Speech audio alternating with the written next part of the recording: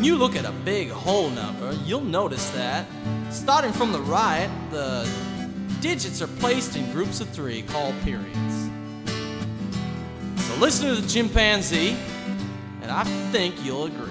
For place value of whole numbers, just think in groups of 3.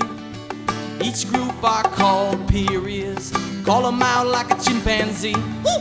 Each period has ones, tens, hundreds, and starting from the ones place, you can look at a whole number and who does value every place.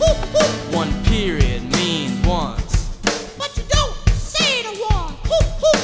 2 periods means thousands and ones. Let's sit in the sun. 3 periods means millions, thousands and ones. Look at Tarzan run. And 4 periods means billions, millions, thousands and ones. Ones, tens, hundreds are in the ones. That's right. 1,000s, 10,000s, 100,000s are in the thousands. No bad. 1 millions, 10 millions, 100 millions are in the millions.